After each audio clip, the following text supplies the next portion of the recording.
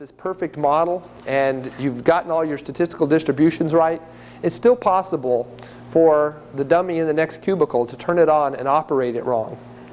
And the way I can explain that most clearly and easily is imagine that you've built a model of a fast food restaurant.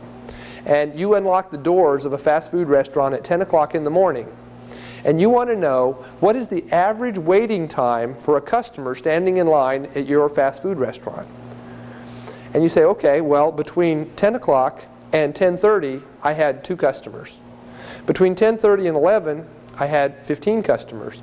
Between 11 and 12, I had 100 customers. And between 12 and 1, I had 500 customers. Well, if you turn the simulation on and run it from 10 o'clock to 1 o'clock, the average waiting time is going to be very skewed by the fact that nobody was eating lunch at the beginning and nobody was in the queue. You can accurately get the amount of time it takes a server to serve somebody, but that's not the same as the average amount of time that a person spent in the queue, because all of those nobody in line periods is going to lower your average. So what you want your simulation to do is run until it gets into some kind of steady state so that you can shake out those imperfections or uncharacteristic times from the time you unlock the door until the real lunch period begins. That's how people can use the model wrong. Turn it on, collect data, give you the data back, and you'd say, I could have sworn that somebody was waiting in line on average about 6 minutes, but the data tells me it's 3 minutes. It's because there was so much time run in the simulation that said, here's the 0 minutes. Simulation programming languages. We started thinking about it in the 1950s, and in 1960, Tauscher and Owens at General Electric invented one that they called the General Simulation Program. And essentially what we're looking for is a language that allows you to build simulations efficiently. When you create a programming language, most people are used to building general purpose programming languages, ones that are so general and so flexible that you can build anything with them. Well, that's really good, but it causes you to do more work towards any specific application. It's just as possible to build a language that focuses specifically on one problem domain. And it can write a program in that problem domain very, very easily. But it writes a program in another problem domain with great difficulty, or maybe it's impossible. Well, these languages evolved. From that first one in 1960, we shook out 6 key characteristics of a simulation-specific programming language. The first one was that a simulation-specific programming language has to be able to generate random numbers. Now, most general-purpose programming languages today can do that. It also has to be able to transform those random numbers into statistical distributions. Most general-purpose programming languages cannot do that. A lot of them have add-on math libraries that can do some of that, but not all of it. It has to be able to do list processing.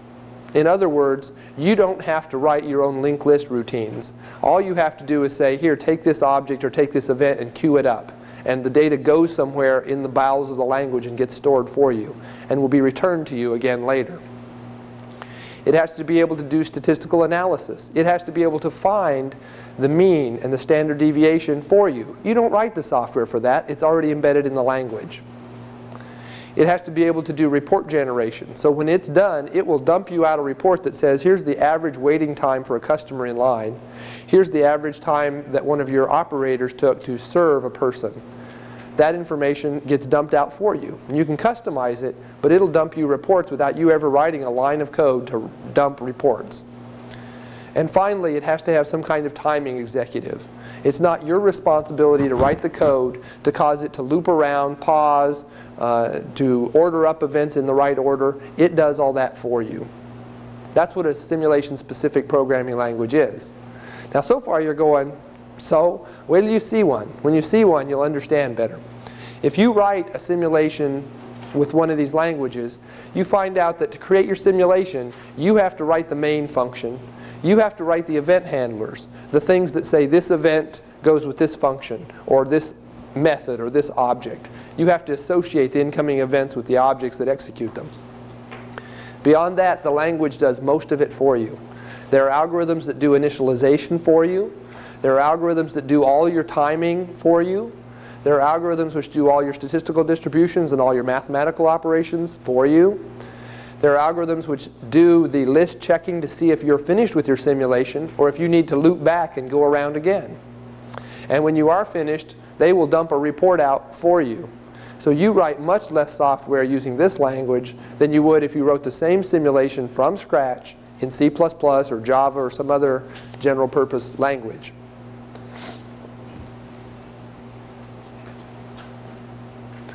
Simulation language evolution. I mentioned that we spit out GSP in 1960. Also around that time, the Process Interaction Group spit out GPSS. Now, many of you who took a discrete event simulation course in college might have used GPSS as your programming language. That's a very popular teaching language because it's very easy to learn. Well, in the next 5 years, we went from having 2 of these languages to having 15 of them. And in the ensuing 5 years, we added another 9. And then we added a couple more. And you see it's slowing down. In the 80s, we added a few more. And then we kind of stopped adding specific languages. But if you look up on that chart, one of the things you'll see is that the GPSS language has like its own family tree. It's evolved all the way from the 50s to today, and it's still out there as a simulation language and as simulation tools. You also see that GASP started out early and evolved down into SLAM and Simon. And you'll see that probably the most popular, or at least the most widely known language, SimScript, evolved in the 60s and is still with us today. Those are some of the languages, the family trees of those languages. One of the trees on there that kind of went extinct was the OPS language. It was developed at MIT and was used at universities, but really didn't become a viable commercial product. GPSS is the one that went through all the translations of different people adapting it, different companies taking the language and creating their own commercial tool from it. And here's an example of GPSSH. That is the simulation for people arriving at a barber shop, getting their hair cut, and then going out the door. It's called a single server queue. That's all the code that you have to write in the simulation specific language. That's what the goal was all about. Instead of writing all of the software to manage the list of these things, to generate them coming into the queue, to decide how long it takes the barber to give you a haircut, all you do is write this code, and all of the rest of that is embedded in the language itself. That's the advantage. Simula was also listed on the simulation language family tree.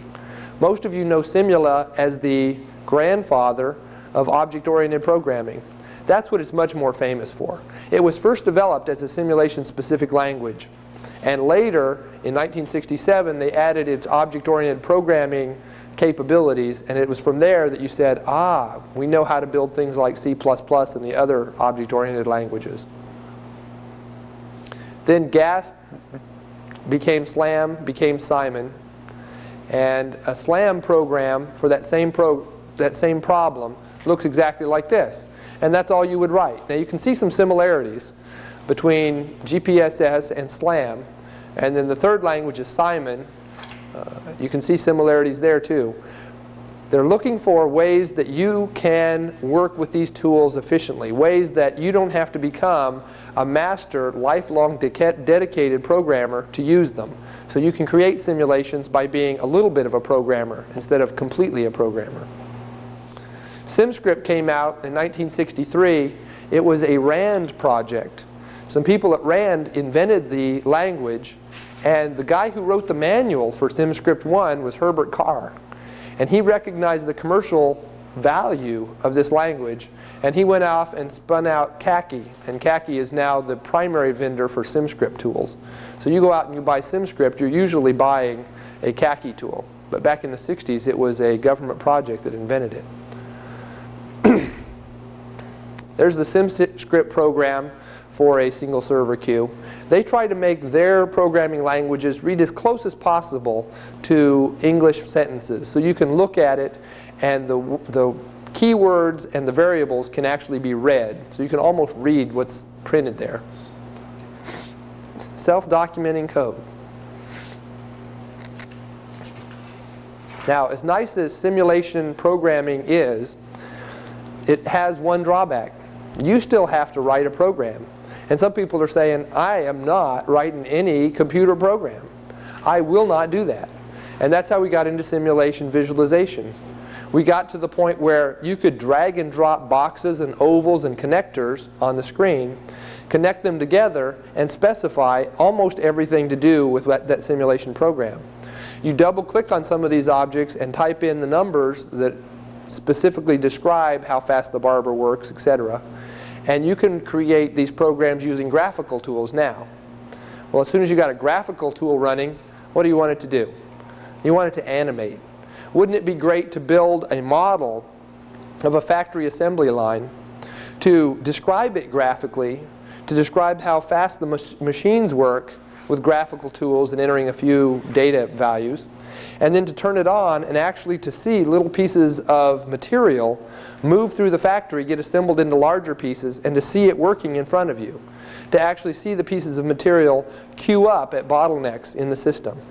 Couldn't you learn a lot of lessons watching the animation, which you would otherwise have to study the output file to discover? Yes, that's exactly right.